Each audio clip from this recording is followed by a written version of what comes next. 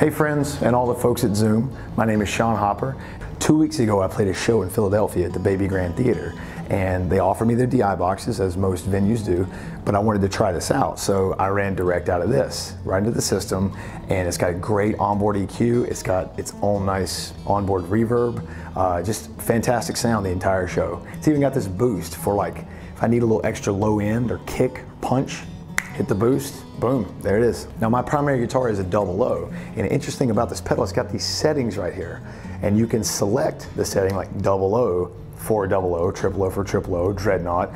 But what I found interesting was I was playing with the settings while sound checking, and I went to this square shoulder setting. So I'm playing a double O guitar, but I selected square shoulder, and I got like this phenomenal blend of lows and mids. Just enough punch, and they didn't like step on each other. Like the lows weren't muddy and the mids didn't sound honky. It was just a fantastic blend of both. And then I just adjusted my highs accordingly.